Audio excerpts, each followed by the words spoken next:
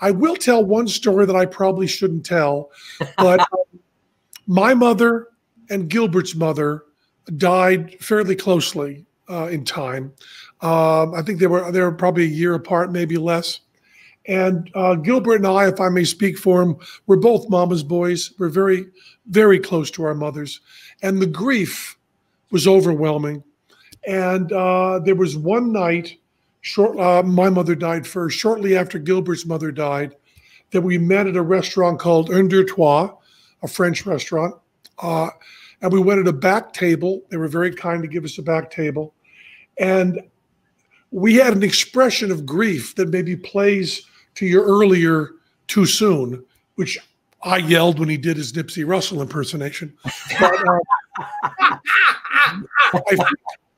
and I'm very, very serious here. When speaking about grief, I think that any way you react to grief is correct. Any way you react to grief. And that is whether it is the death of a loved one or whether it is a tragedy.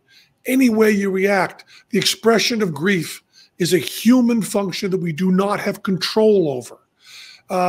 So we sat at that back table, and Gilbert and I did not speak of our mothers.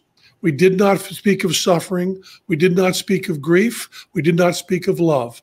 We sat for, I think it was probably over 3 hours, and just told the most offensive, unpleasant jokes to each other we could possibly tell. I mean, jokes that wouldn't just make you laugh along with us, but jokes that will, I believe, end both of our careers. And there's no exaggeration about that. I think it's true. And we told them leaning over the table in each other's faces for 3 hours. And that was grief, a celebration of our mothers, a continuation of life going on, some way to hook our hearts to something. And that evening with Gilbert, where we shared grief without ever saying those words, might have been one of the most profound experiences of my life. That's absolutely correct. It was like, we were doing the kind of jokes that I was offended by. Yeah. I mean, it was, and the minute we hit rock bottom, we'd go deeper and deeper and deeper. And it was like the meanest, cruelest, sickest jokes.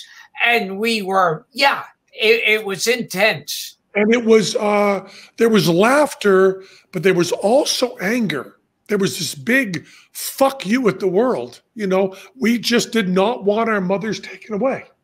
And I'm going to have it difficult to talk for a moment. So take it over. Well, Gilbert, that was Penn's favorite moment. So now you have to beat it. What? that was Penn's favorite moment with you, but now you have to beat it with your favorite moment with him.